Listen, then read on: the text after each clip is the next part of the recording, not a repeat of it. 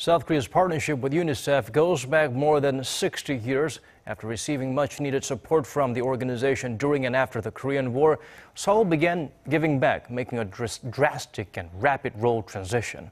Our Oh Soo-young got a chance to sit down with UNICEF's Deputy Director Omar Abdi for his insights on this unique relationship.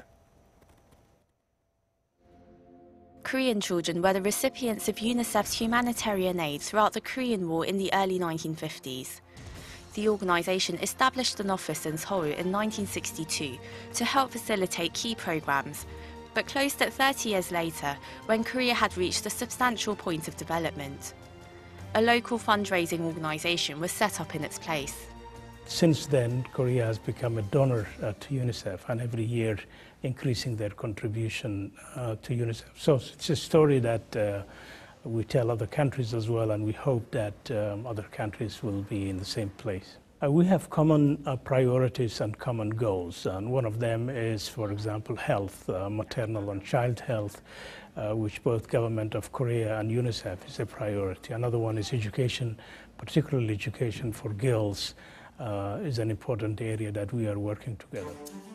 Korea is now UNICEF's 12th largest donor, with government funding having grown about sixfold over the last 10 years. It is also the third largest contributor of private and individual donations through the National Committee for UNICEF, amounting to roughly $90 million a year. Now the partnership is set to deepen. UNICEF reopened its office in Seoul this week, with the aim of working more closely with Korea's government ministries, the private sector and civic society. So just a couple of days ago, you opened a new office in Seoul. In which areas do you see closer cooperation with Korea? You know, innovation is a big thing in South Korea. So we want to take advantage of the knowledge and expertise that is in here and translate to innovations that support children, whether it is provision of water, whether it is